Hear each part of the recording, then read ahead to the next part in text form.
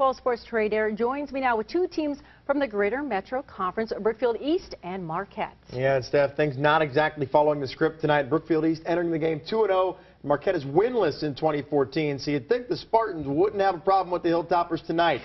If that's the case, you better think again. Marquette coming to play and lead Brookfield East 23-7 at the break.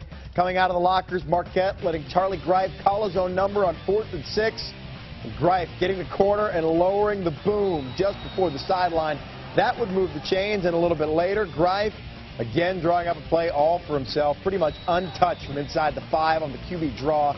That good for the score. Marquette dominating, up 30-7 in the third. More from Greif later in the quarter. Really, he should be called Grief because he's causing a lot of the Spartan defense. Quick out, Jake Makovich. Hilltoppers back in business down inside the 5, but they turn it over on downs to come up empty-handed, but no worries on the next possession. Greif buying some time, directing his receivers, and finding Makovich in the back of the end zone for 6. Toppers cruising, and at last glance, they lead at 37-7 in the 4th.